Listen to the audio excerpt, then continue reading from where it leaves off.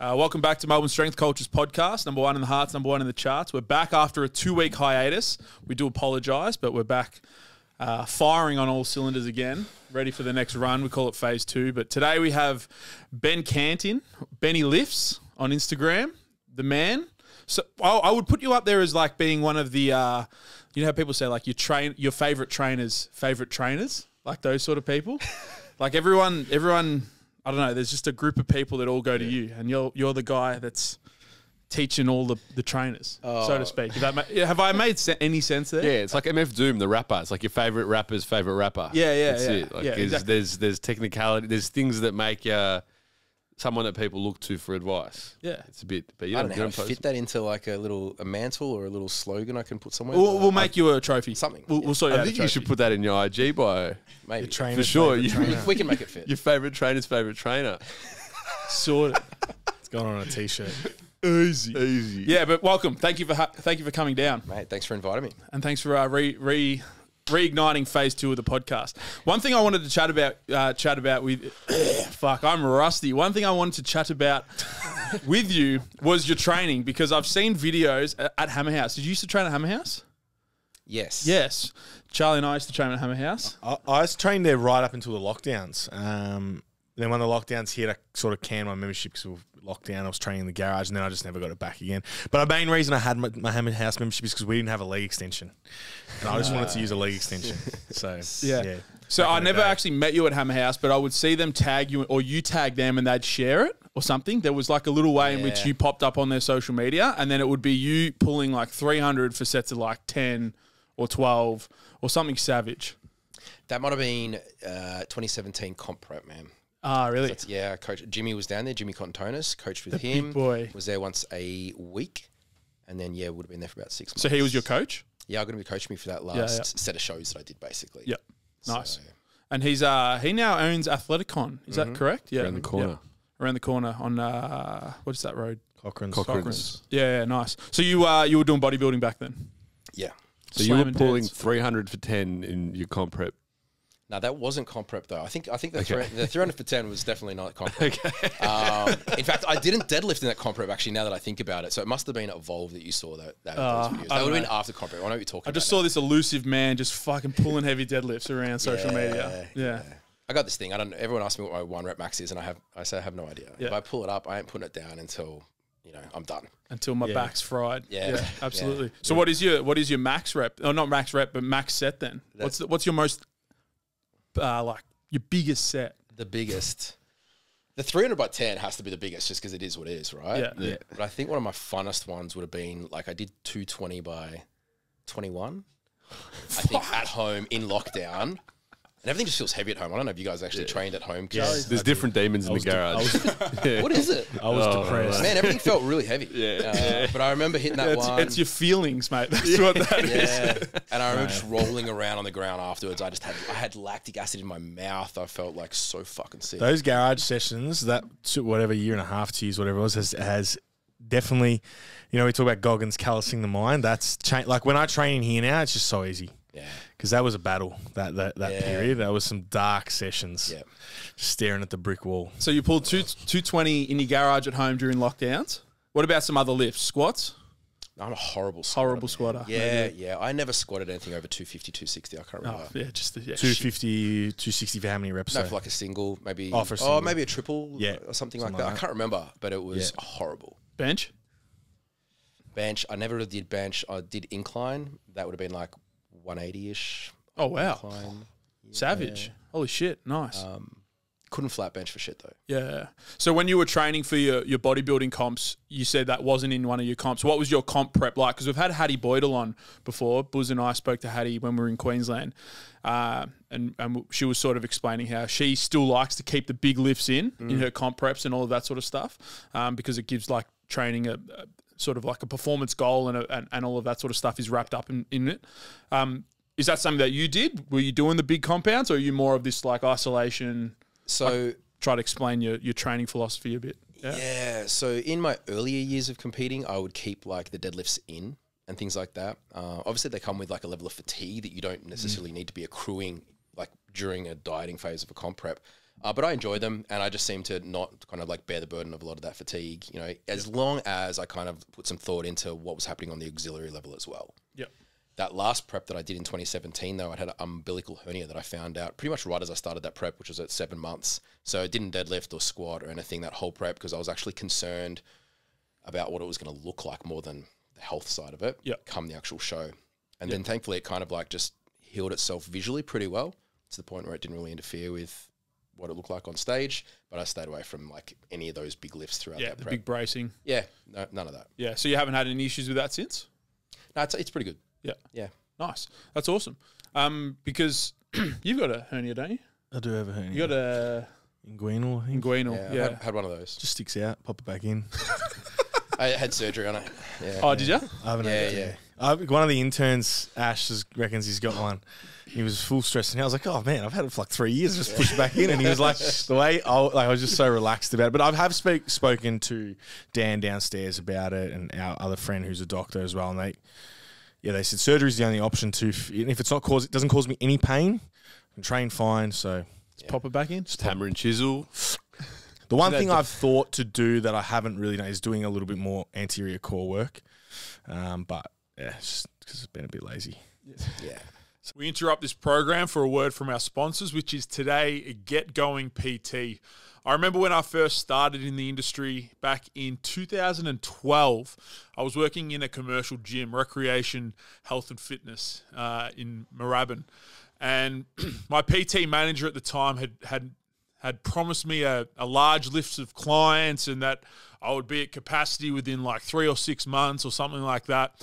And it turned out that they were just selling me the dream of being a PT in a big commercial gym. And unfortunately, I think this is what is quite common in the industry is that young PTs, impressionable PTs without any business experience get sucked into these big contracts at these big commercial gyms and then just sort of get hung out to dry when the new PT comes along and they eventually get sold the dream as well. The great thing with Get Going and why we like to sponsor or why we like to partner with Get Going on the podcast here is because we know we have a lot of young PTs that listen and feel these same experiences that I myself went through. And it wasn't until I found a mentor with the first smaller facility that I worked with until I started to find success. So Get Going offers this mentoring piece. They definitely have leads. They're there and waiting. We like to joke about it, but they definitely are.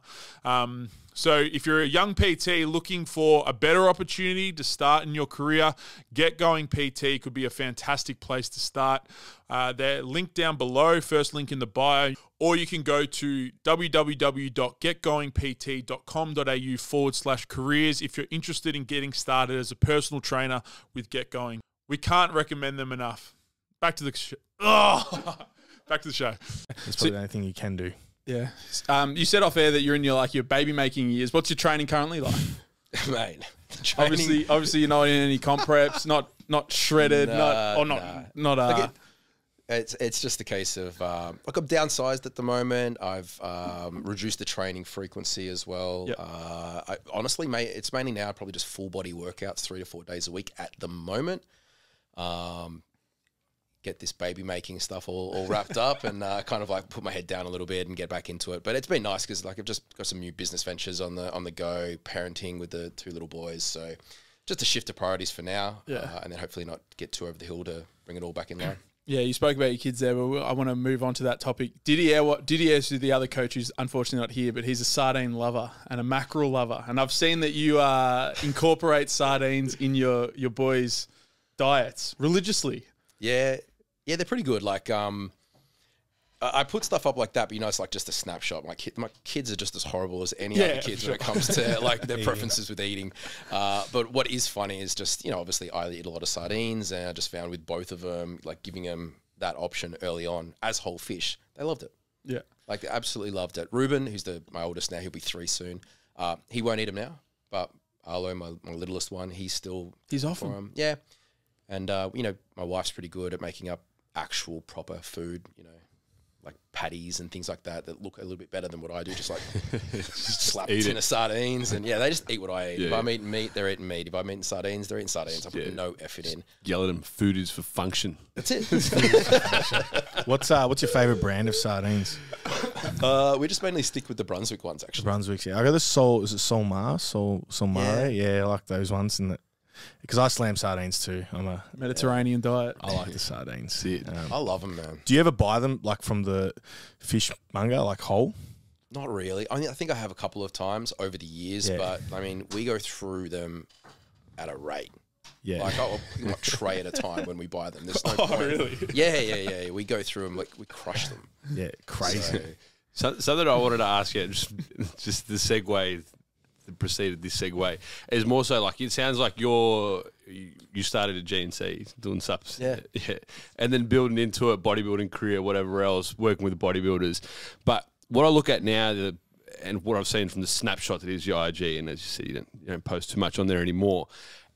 At what point did you transition from like the calories in, calories out bodybuilder, if you were ever there, to what you're doing now, which is more that nutritional focus? I wouldn't say it's like the nittier grittier sort of biochem focus, because I think for a lot of us and a lot of people in fitness industry, like you hear it's like the secret is calorie deficit, like fat loss, and that's all you hear. But it seems there is so much more to nutrition, and that's like level one. Yeah. At what point, or was there a transition for you where you started to hone in on that a bit more? I gotta probably preface that and say that it probably started more back towards the like Whole Foods portion control when I started. Because when I was working in GNC, I'm sure everyone knows what a GNC is. It's they're not here in Australia anymore, but they're very big overseas still, the supplement stores. And back in the day when I started in GNC in Australia, it was pretty high caliber of employees that worked there. Like most people were, like there was a lot of naturopaths and nutritionists, dietitians, physiotherapists, and then you had like, actual competing bodybuilders and things like that. And there was no competition really to them back then. So it was a decent caliber of people that worked there, but you would service the customers a little bit more like clients when you could.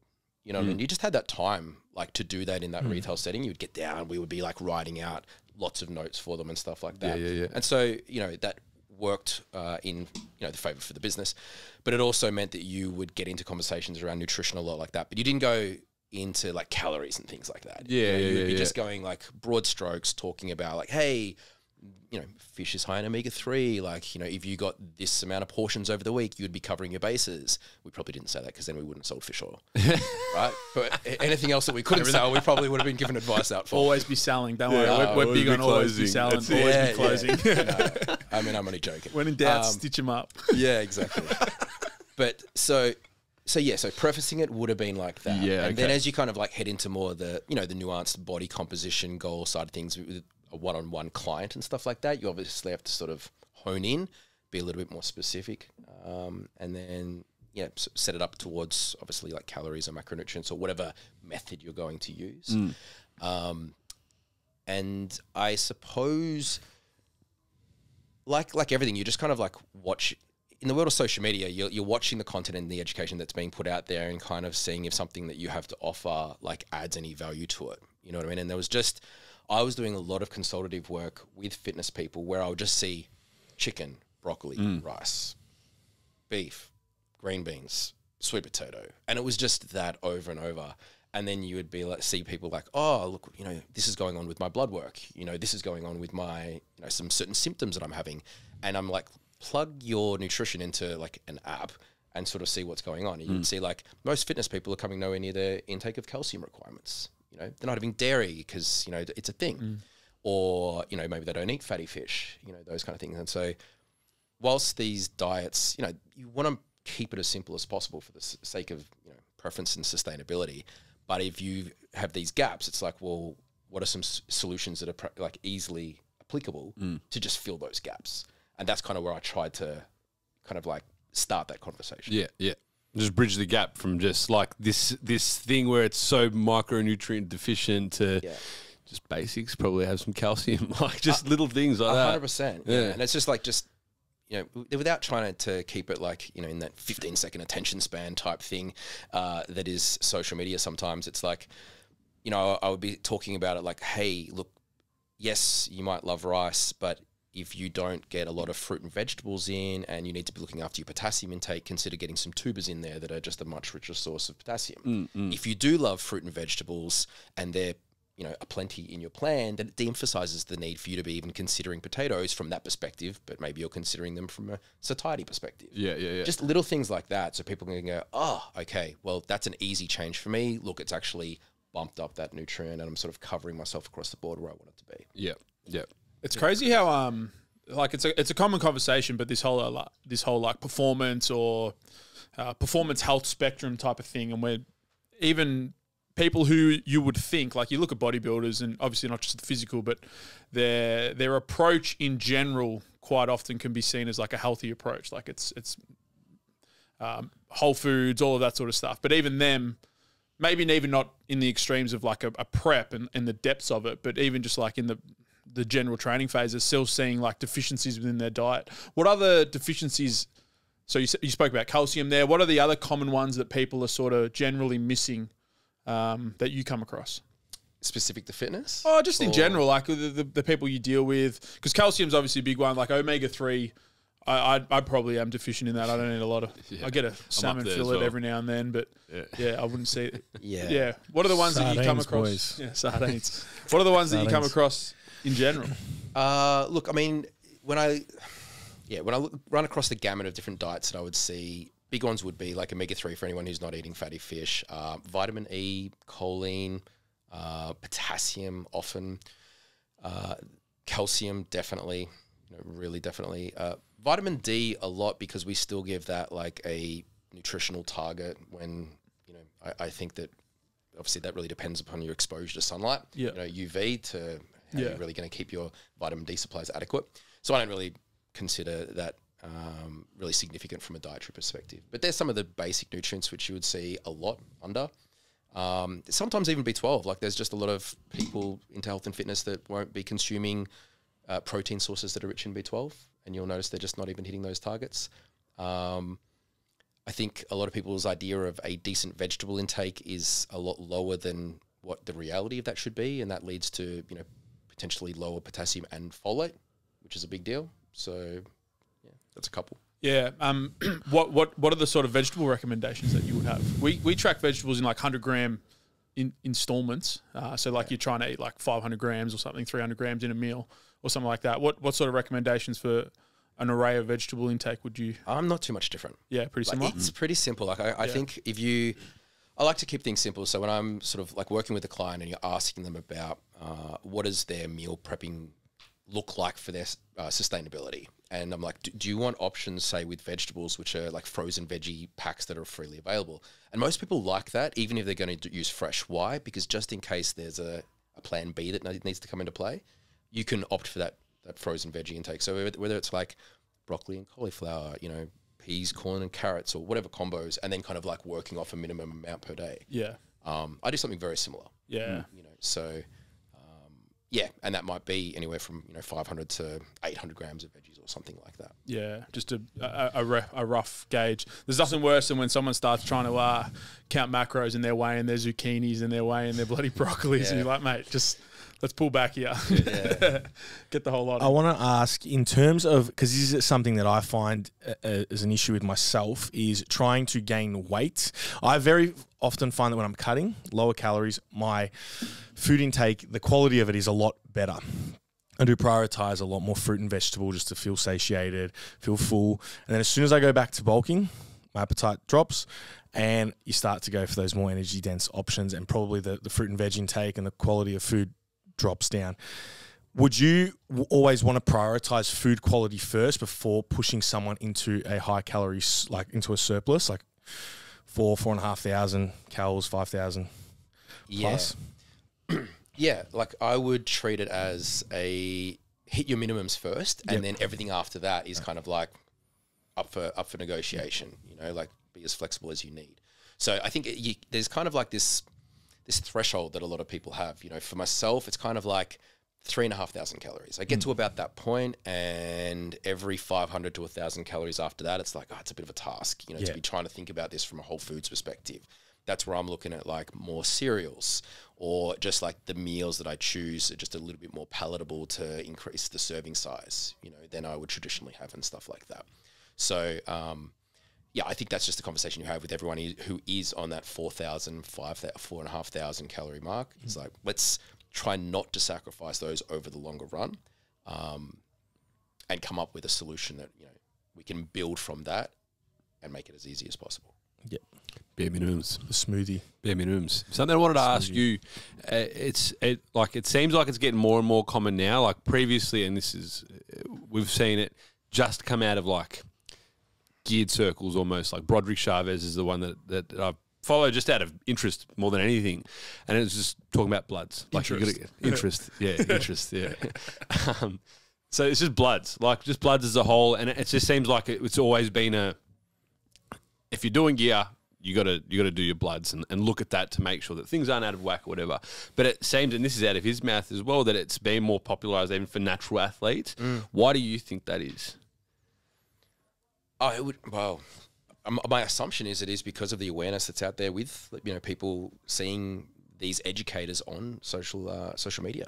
You know what I mean? So now it's like, oh well, I want to dig deeper into my own health and stuff like that. And probably has people with a tendency for health probably have a proclivity towards wanting to be a little bit more nuanced to go, well, what are my actions leading to as far as the outcomes are of my internal health? You know, can I quantify that? Is there something I can work on?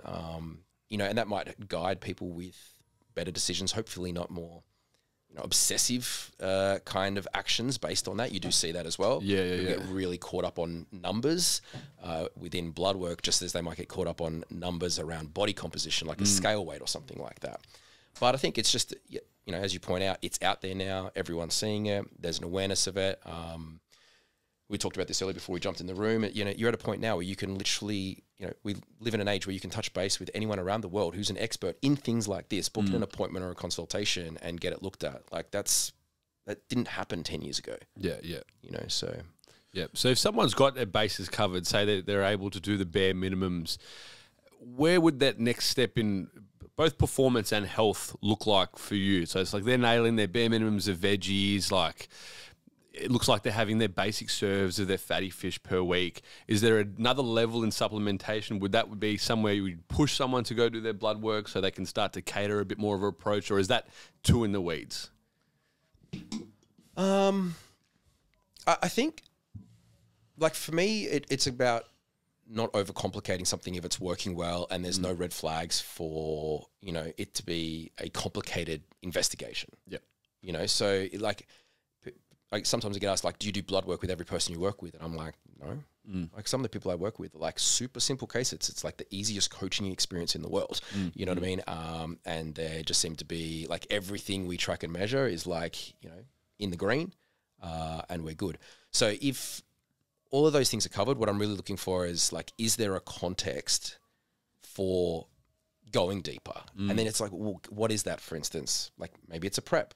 Like maybe it's like someone wants to enter into like a real hard caloric deficit, you know, something like that. Maybe it's a push phase or a peaking for like a meet or something. So these are all things where it's like, well, it's looking at the allostatic load and, or, you know, what the future looks like over, you know, that given time frame and seeing, is there a purpose for doing a certain thing? Yeah. You know, so it, like often my competitors, like in bodybuilding, for instance, would discuss this. And then, you know, one of the reasons I know they've chosen me as a coach is it's like, hey, I want there to be a more nuanced feedback in terms of the nutrition. Like I want to prep with like all the micronutrients and stuff. And then they get into prep and they realize, fuck the micronutrients, man. I just want to live, you know? And so they'll be going, oh, hey coach, can I swap out this for that? You know? And it's just ridiculous. I'm like, of course you can.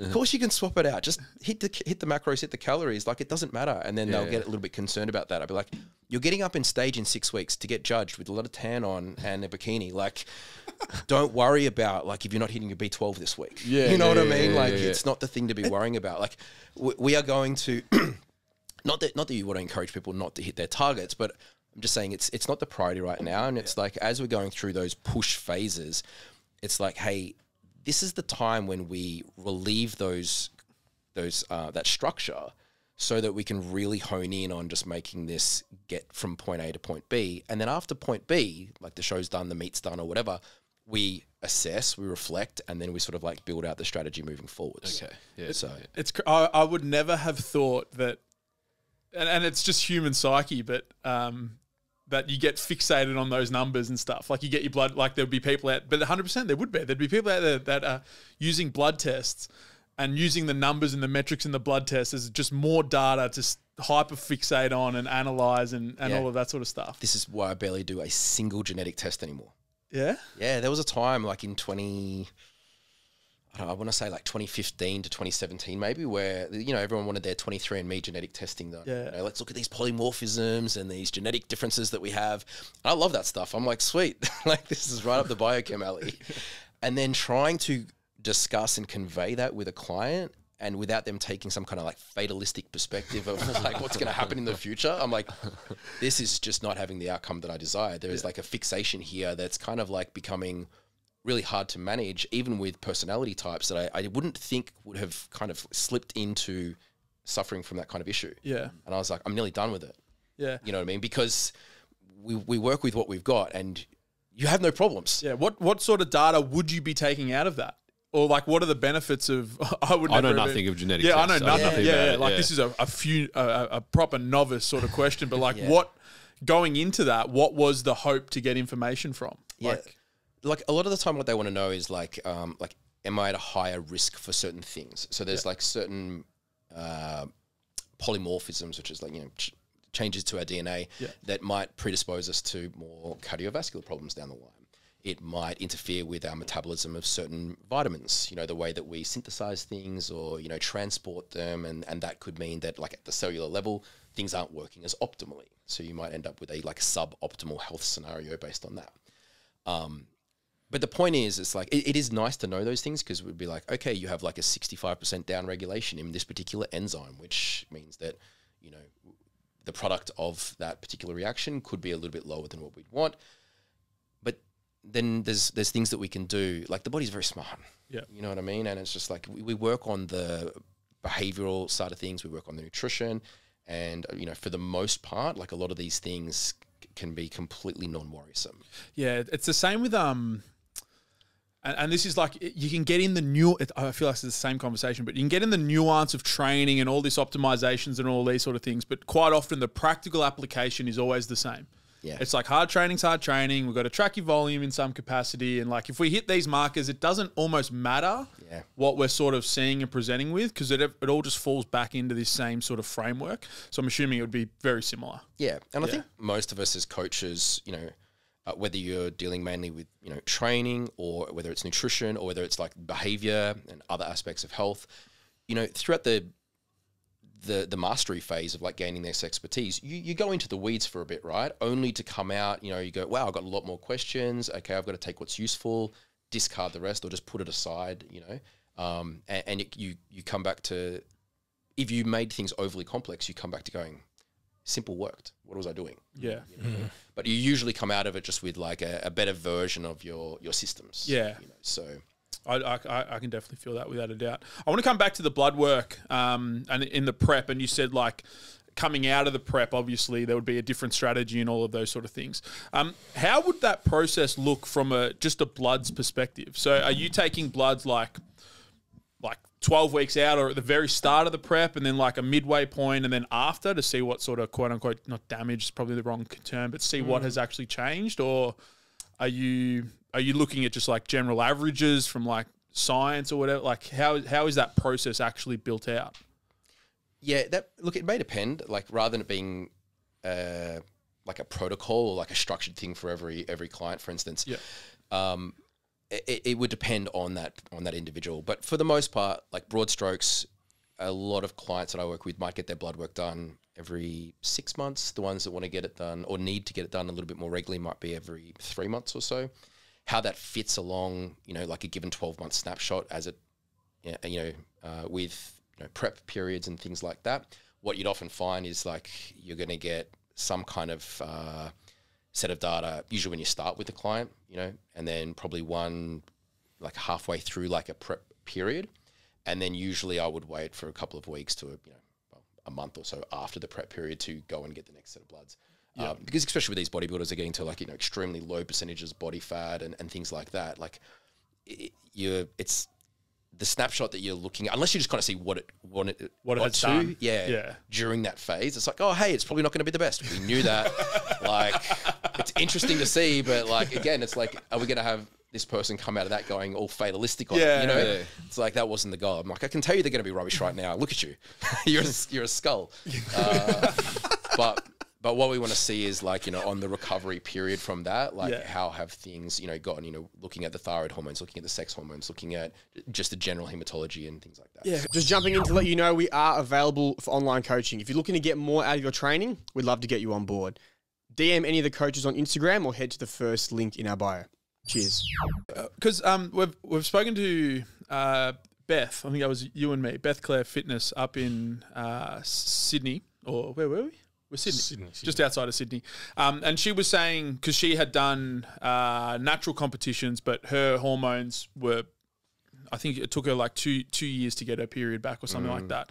And you hear about these really long roads to sort of get back to quote unquote healthy, whether you're male or female and what that is to you. But what is it, like what actually happens in that? What does get so down-regulated, and what actually is causing these like long-term health implications coming off like extended periods of deficits and really reduced body fats? Yeah, it's pretty, again, this is like, it's an individual thing for each client, but I just tend to make sure that we have that conversation when you begin working, especially with like a female client that wants to consider getting very low body fat, for instance. You just say, hey, this isn't the healthiest thing in the world. Like, have you been to competitions before? And the amount of women that I get inquiries with who haven't even been to a competition, like, I think you should go to one first rather than just kind of like, go and observe and have a look and sort of see what the day's about, because otherwise you could build it up in your head based on what you see on social media to be something that's completely different to what it actually is on the day. So go get some exposure to that to start with. And then, oh, sorry, I just forgot your question. It was more like what actually happens? Oh, like, sorry, like the physiological sort of changes, like and so you know throughout that process you're going to get like a down regulation to like a lot of these hormones. You know, thyroid hormone is going to go down. Like these sex hormones this is for both men and women. You know, are going to go down. They're going to tank hard as you get into low body fat levels. Your stress hormones, your glucocorticoids are going to be getting higher and stuff like that. And the recovery period does look different for everyone. So, you know, you want to be approaching a prep in a way that puts the least amount of stress on the body, given what we're doing anyway is very stressful, so that you hopefully minimize, you know, that occurring. But there's no guarantees. You know what I mean? As someone mentioned Broderick before. What did he say? It's the price of doing business. You wasn't. It's the price of doing business. Yeah, price of doing business. Exactly. So, but look, you know, for the most part, I'm very fortunate that I don't see a lot of that. I tend to coach probably more women doing the categories where they're not having to get quite as lean. And some of the shows, the categories within the shows now do offer, like there's a wellness category now, which is kind of like a mix in between bikini and fitness, for instance. Which is kind of nice because like a lot of girls who have a larger percentage of body fat on their lower body have to go pretty hard to get that lean enough to do well in these fitness categories. And going from lean up top with a, you know, decent amount of body fat still below to ripped down there as well, that is like a whole nother level of like effort. You're at the end of it. But you're at much more burden on the body to get to that. So it's interesting, like for a bit of an old timer like me in the game now in these federations and seeing these categories come out. Initially, you're kind of like, that ain't bodybuilding. You know what I mean? Like that, and then you realize it's probably better. You know what I mean? It's probably better for some of these, you know, because it's not subculture anymore. Like everyone's doing some kind of competition and stuff like that. So they're not just kind of hardcore people. They're just a lot of average people who love fitness and want to kind of incorporate that into it probably for a short period of their life. I think when we definitely started training, it was quite common that people who were coming into fitness like would just fall in the bodybuilding route and actually start doing competitions, like because powerlifting wasn't really around, or raw powerlifting wasn't really around too much, so that stream wasn't really open. So a lot of people just sort of came into fitness and then just fell into bodybuilding. Are you still seeing that at the same sort of, or has it sort of changed and shifted a little bit? I feel like since COVID, like I feel like there's just been a shift down for sure. Yeah. You know, the last 3 years, but up until that point, yes. Yeah. So I should say, I don't know, like over the last 3 years, people have just reflected a little bit more upon what's feasible or what makes them happy or, you know, like what it takes to do certain things. But I'm not seeing as many recently. But given that, like, I mean, we've only been out of like lockdowns for however long it's 12 been months, as well. It's Like, I think a lot of actually people are coming from way too far back in their fitness Yeah. to probably be putting that up as like a, hey, I want to go out and do this straight away. Yeah. But I agree with you. Like, I was getting that for so long, and then I really just tried to have the discussion of, like, I don't know if this is appropriate for your goal, given you don't display any of these characteristics at like a, you know, at like a fundamental level. Like, you don't really enjoy the process that much, and it's only going to get worse. And it's like you get your, you know, some of these girls, for instance, are up there for all of 5 minutes. They don't get a call out. They get up there, they spin, they, you know, and then it's done, and that is their. That's their glamour. 24 weeks of effort wrapped up in 10 minutes. It's funny. Not everyone comes away with like having the, you know, the wreath or the trophy or the medal and that kind of thing. So the only experience I have of a bodybuilding comp was the Melbourne at the convention centre. the Arnold or something. Yeah, was it the Arnold? Fitness Expo. Fitness Expo. I think The powerlifting was I was next to it. competing next to it, and Yeah. you So- had powerlifting, and then the bodybuilding right next door. And they were, both sections were like, quote unquote, caged off. They're not caged off, but they're just like dividers of like steel fences that have just been erected to keep the powerlifters here and the bodybuilders there, and to minimize the traffic of just randoms walking through the area. But you'd look in there, and obviously everyone's fake tan, like everyone's lean, but on the stage you see like this smiling because it's part of the show. Like but then as soon as they would walk off, they literally just turned into like ghosts. Yeah. They'd sit down, their faces like they just become drained, and you're like, holy shit! Like, this is actually like, it's almost scary. Like sitting at the back and there was someone passed out. There was like medics there and stuff. I was like, holy shit! Because that's what I was going to ask you when you said like, are you really sure you want to do this? If so, maybe go to a show first. And I'm thinking about what's the deterrent. You know what I mean? Like, if you go there and you really want to do it, okay, but what is the deterrent? What do you think someone will go there and be like, you know what? I thought I wanted to do this, but after seeing, I really don't want to do this. Like, what is that? Like, to you, what do you think would deter someone after going? I think like just getting them involved with like the type of people that are at the shows, for instance, and talking to the competitors, hearing the stories, seeing what it takes. Sometimes kind of like it's a bit of a reality check of like where they are right now, like with their own physique, just to kind of go, you talk about doing a show, but you're going to realize what's that looks like up there and where you are now. It's not a 12-week transformation challenge. It ain't. You know what I mean? It's a lot more than that from where you are right now. And so a lot of people think they're going to inquire with a bodybuilding coach or something like that. The prep's going to start the next day, and they're going to be able to do a show at the end of the year. Yeah, and they're just not in a position to be able to do that.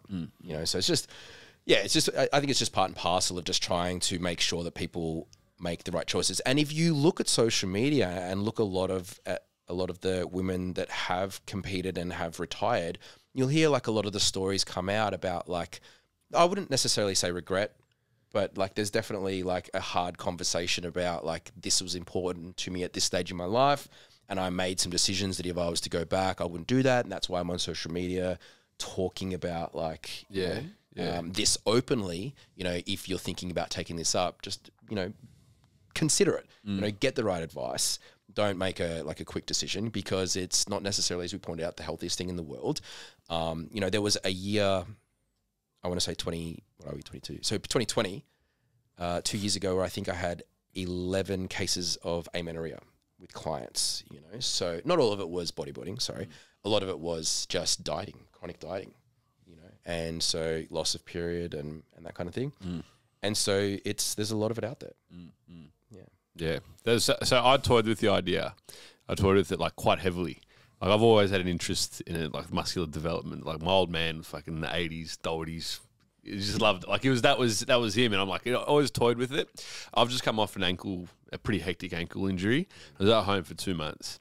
And I think the loss of my health in that respect is just like, to think of a chronic dieting phase and to lose my health again, even for a period or whatever. I know it's not just that period.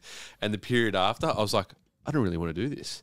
Like I thought I wanted to do it, and I was like I'm like, I'm going to do this thing. And it just was just such like I don't know, it was like a moment of clarity whilst at home for such a long time. I'm like, I couldn't think of anything worse now. I think, yeah, like, you really got to fucking want to do it. You do. Like, and like, you know, we've talked about it in a from this angle, right? But like, Yes.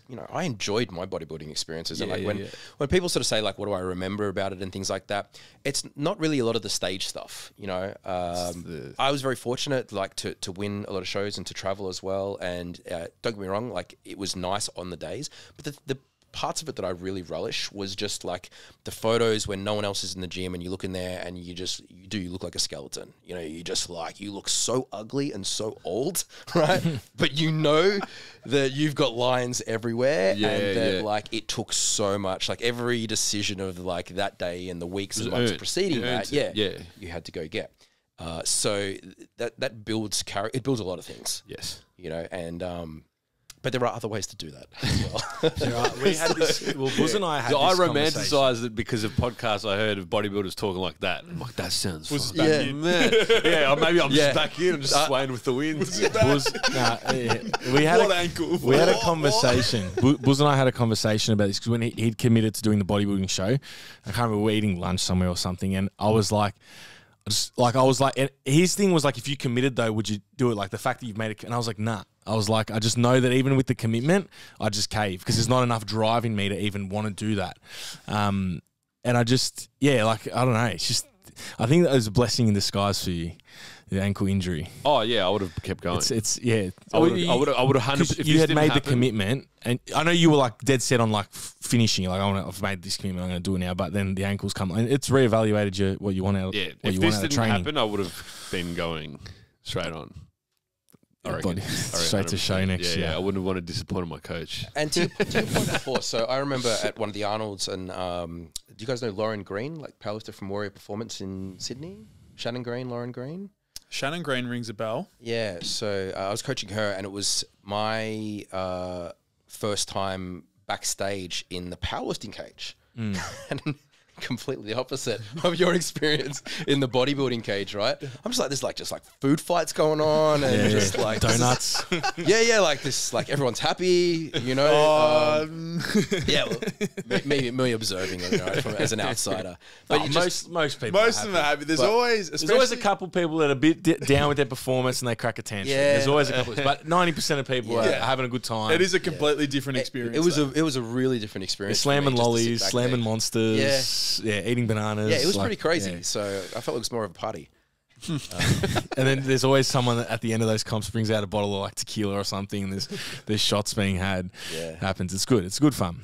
Yeah, it is. I would highly recommend, if you haven't seen a bodybuilding show, I really like that advice. Just go to one. Go to one, suss it out, have a look. Because it was eye-opening for me. I was like, holy moly. And then just like, this is so superficial, but like there was just tan everywhere. Oh, the toilet seats. I went to go to the toilet and there's just orange tan all over the seat. And I'm like, for fuck's sakes. It's a different world. How did you initially get into bodybuilding? So obviously you were working at GNC. You were obviously training pre that. Or did you just start working at GNC? So I quit my lab job. So I was working at a dental lab, like a laboratory, not an actual dentist. We made stuff for the dentist basically.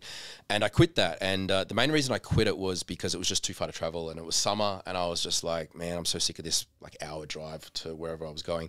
So I had just started training with a mate, and then I walked into a GNC shop and I was like, oh, look, I recognize a lot of the ingredients in supplements. I had no exposure to supplements prior to that, but obviously a lot of exposure to chemicals, things like that in the lab and just like in research and stuff. So that got me really keen and interested, and I just sort of like started doing my own research from a nutritional biochemistry angle, which I learned nothing of in school. So a lot of people would say, "Oh, you did a biochem degree. You must learn heaps about nutrition." I'm like, I learned nothing about nutrition. Yeah, wow. Like nothing. Like if you open our textbooks, I don't know what textbooks look like in biochemistry these days, but you just did not see vitamins and stuff like that in a lot of the textbooks that we had. So. But it kind of got me engaged. I sort of like took to training pretty quickly. I was very, very little. Like, I would have been like 66 kilos at 25 years of age. Wow. So, but I was strong. So you started training at 25? I didn't start training weights until I was 25. I grew up doing like hockey, did some track at school, did a ton of swimming and skiing and stuff like that. Yep. But I was just no exposure to weightlifting. Yeah. So what was that first couple of years like then? Well, that's when I started with the GNC. So I went in there as a customer, got a role, worked my way up to GNC to like state sales manager, really. So looked after quite a few stores and met like everyone in the industry. Got out of that. And then it was actually my little sister who was doing a comp under the guidance of Aaron Curtis, who's a bodybuilding coach here in Australia. And she was like 4 weeks out from her show.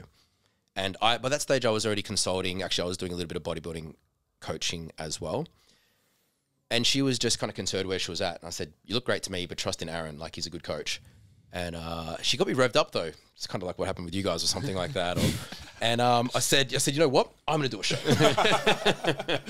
And anyway, so I rang my mate, and he's like, okay. He's my mate who I trust. And we had 3 weeks until the IFBB, or 4 weeks until the NABBA show. Yeah. And he said, do the NABBA show, you're fat. So you need an extra week. I needed an extra week. And as everyone knows, 4 weeks is absolutely zero time to do a show. But I was in pretty good nick. Yeah. I was in pretty good nick. But I wasn't in 4 weeks out nick. So I had to really, really do some crazy stuff to get down. It was my first show, but I won the amateurs in my wow. Yeah. And then I went to the Aussies the week after that, and I won the novices. I won the novice Australias the week after that. And then the world. So you must have been in pretty good nick. Well, I was in decent nick. I'm winning all these comps. For the novice categories, yeah. So it wasn't the open class. And then I went to the Worlds, which was actually in Gold Coast 2 weeks after that, and I came third. And so that was like, in the span of like 4 weeks out from a show, 3 shows in 4 weeks. Not bad. Yeah, like I was just like, oh, I'm born to do this. This is so easy. It wasn't easy at all. I had to do the fuck are they all complaining about? Yeah. I had to do some pretty crazy stuff to get under 80 kilos actually for the Worlds. So because I was a lot heavier than that at the Aussies. So that was What are you willing to share with us some of those strategies? I had to stop eating for a very long time. So how long are we talking? Well, probably 10 days. Oh wow, 10 days. So nothing. Yeah, weren't eating anything. Nothing solid. I had a few protein shakes. Yeah, so spike. Nothing. Yes. Not my particular favorite strategy to do with any clients or anything like that for anyone who's listening. But yeah, I was weighing in at probably 86, 87 kilos at the Aussies, and I had to be under 80 kilos. Why'd you have to be under 80? Well, I found out later that I didn't have to be under 80, and I could have entered into the under 85s if I had chose to. Yeah. But I was guided by the head of the federation in a phone call that he wanted me in the under 80s if I was going to represent Australia, and I thought his word was gospel. Yeah. But I found out later I could have just done my own thing. Yeah. So, but look, I would have got absolutely chopped up in the under 85s. So the under 80s suited me, and I got third. So. Yeah. The 10-day fast. So a few protein shakes. How did you feel? Probably shit is the answer. But like, have you got any stories of like any moments where you're like, I'm at like breaking point here, or did you find it pretty cruisy?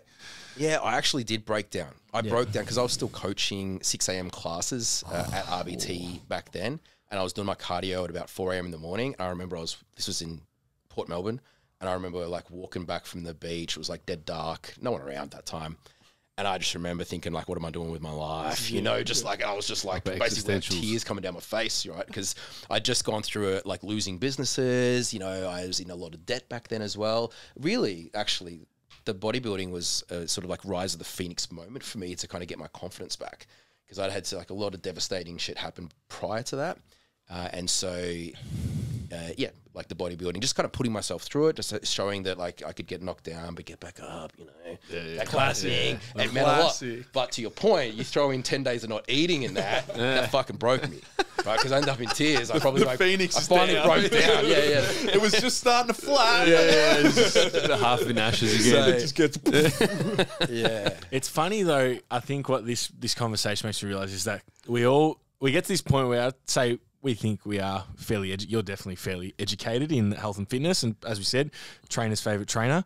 But we all go through doing dumb shit at the start. Everyone goes through. We all do the dumb shit at the start. Like, I don't know. I'm about to do some dumb shit. Based off that, I've got a holiday at Port Douglas in 4 weeks, and I'm fucking. It sounds like a good strategy. But everyone does dumb shit at the start. Yeah. It's just are we smart enough to get out of that dumb shit and start doing some decent shit. I can't believe you started training at 25.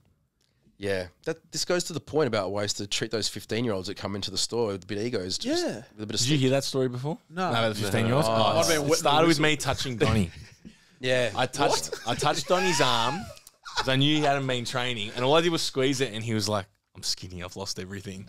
And then Ben started telling the story about how you used to. I'll let you tell it. No, I used to, GNC. Like I only started training at 25. Like my ego kind of got bigger quicker than my body got bigger, right? Yeah. Back then I was just like, oh, this is awesome. And these kids would come in, and what used to piss me off is like they're like 15, 16. And I'm like, man, they kind of look nearly not as good as me, but nearly as good as me, right? 10 years younger. And so I just used to put them back in their place a little bit. Yeah. And they'd come in and they'd be talking about like, oh, bro, this and that. And I'd be like, oh, awesome, man. When are you going to start training? And they'd be like, I've been training for 2 years. And they'd be like, I'm only But inside, I'm just like, man, I wish I'd started training, when I was 15 like you, because these kids were just like, going to be so much better than me by the time I'm 25. Man, everyone that we come across who's in a very good position within the industry is like, I started at 12, 13, 14. You're definitely the latest. Yeah.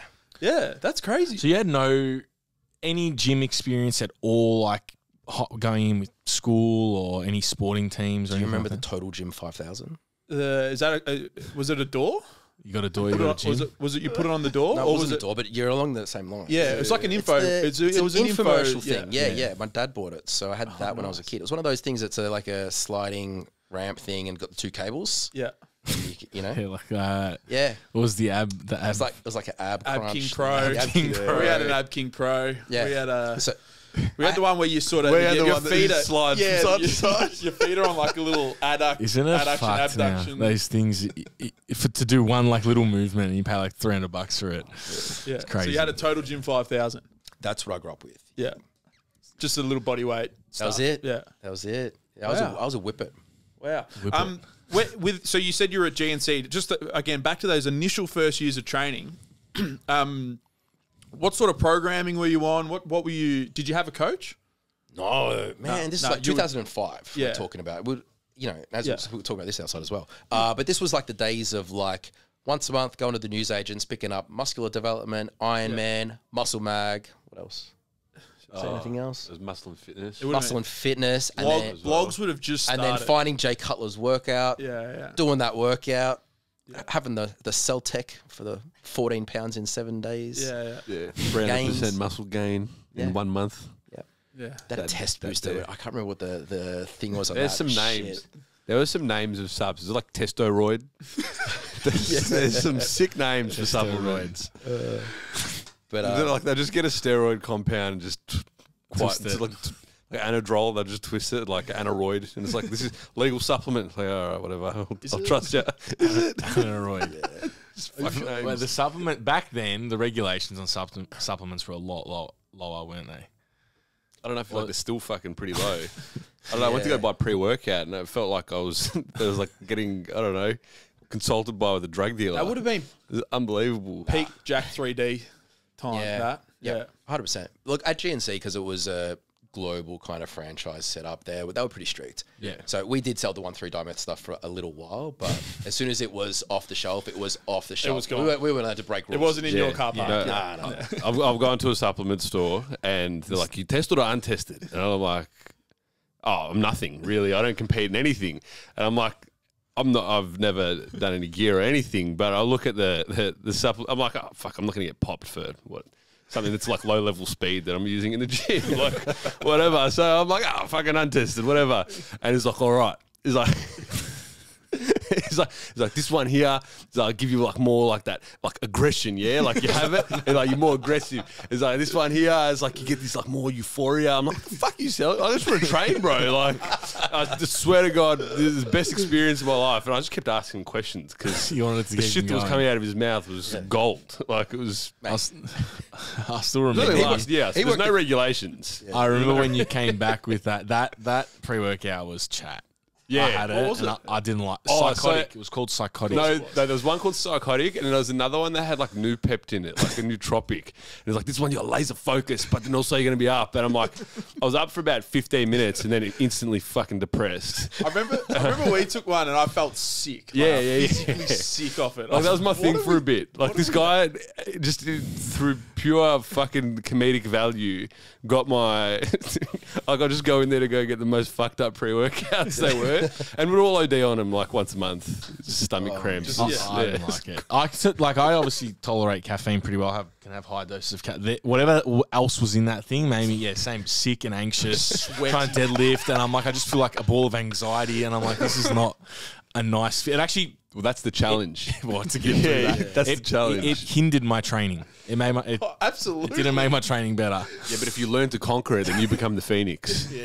That's the flapping down Port Melbourne Beach, trying to get off the ground.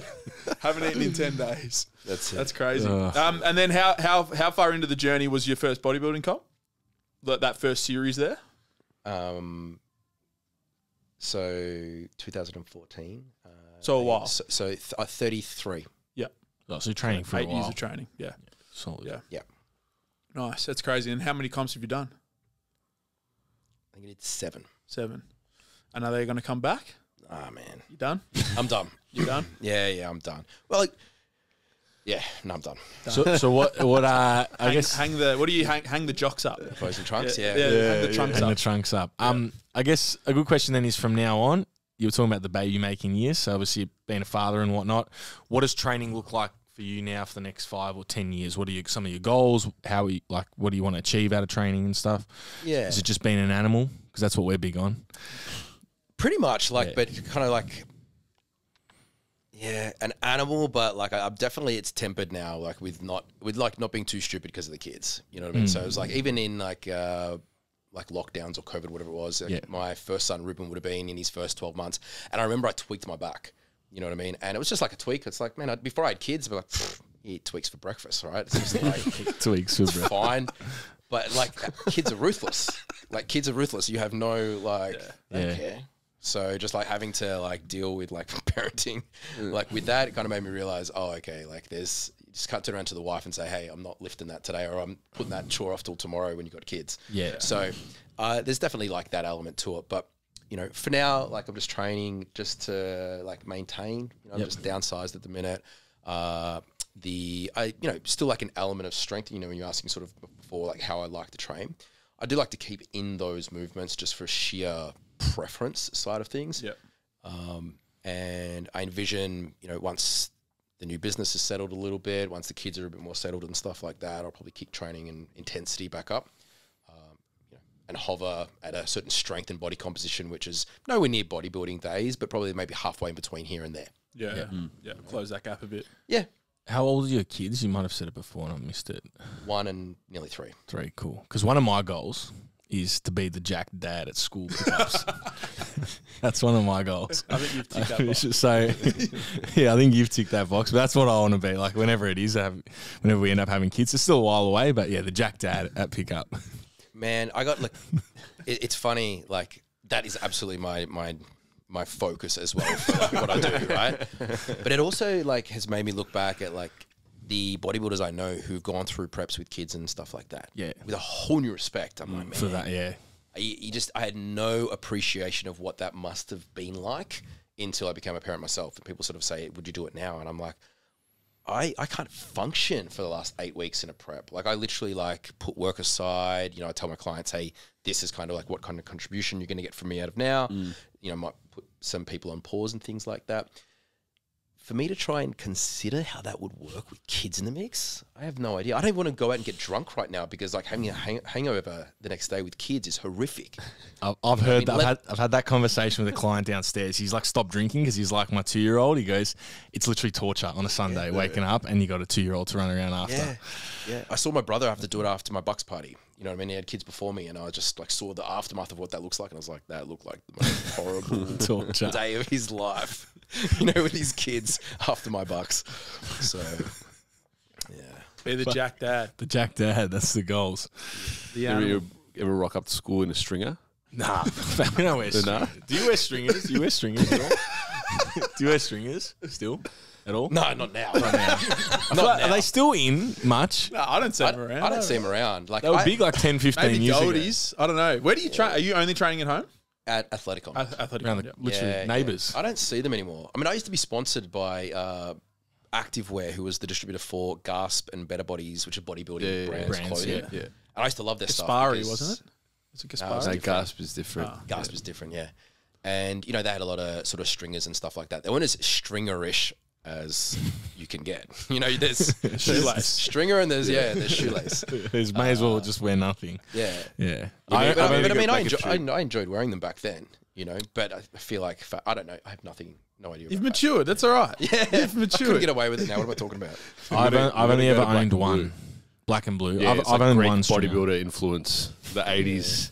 They sell all the old school stuff. We'll rock stringers. Maybe the crop tops have come back. Crop tops are back. Yeah, What's going on there? I don't know. It's just the new. And things just do. It's just like on a 30-year cycle. It's like the fashion now for the kid powerlifters. They wear fucking wife beaters, short shorts. Yeah, like floral crop shorts. tops. Yeah. There you go. Each to their own. It's all gone full circle. Yeah. I used to slam was strong lift wear. That was my That's that. Eddie Young, because I was just obsessed with. That was Aaron Curtis as well. Aaron Curtis, yeah. Did you have the neon green shorts? Nah, I used to get the singlets and shit. I had some trackies. Are they still around? No stringers? They're still around. Still around. Still around, yeah. I had a look at their stuff just recently. I was like, because I popped up and I was like, I actually haven't looked at their stuff for years. I was like, I'll just see what they're selling, and it's still similar. Stringers. It's very choco bodybuilding stuff. Yeah. Muscle City kind of spec. Yeah. I think we'll wrap it up there. Yeah. Thank you very much for coming on. Thank you. That was a fun chat. I really enjoyed it. It was awesome to hear about some of the old bodybuilding stories. 10-day fast. I reckon I might hit it up. Yeah, you and me too. Port Dougie prep. We did 36 hours or something. Yeah, and I broke it with the cheese board. Wouldn't recommend that either. Don't worry. 10 days. Alrighty, we're done. Thank you very much. All the links will be down below in the description box and in the bios. If you could help us out, sharing, subscribing, and liking, that would be great. Otherwise, we'll see you next week. Bye. Crazy. Thank you. That was